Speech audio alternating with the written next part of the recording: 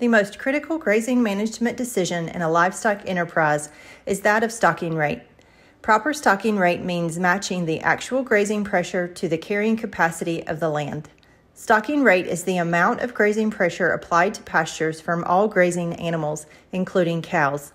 The carrying capacity for a particular area is the amount of forage the land can produce and sustain livestock production.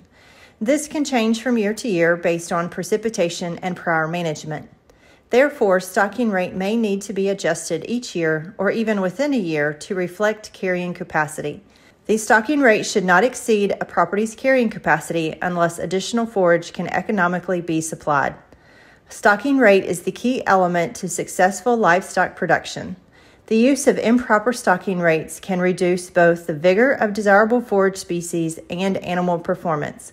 This results in decreased profitability and sustainability of the ecosystem and the production system.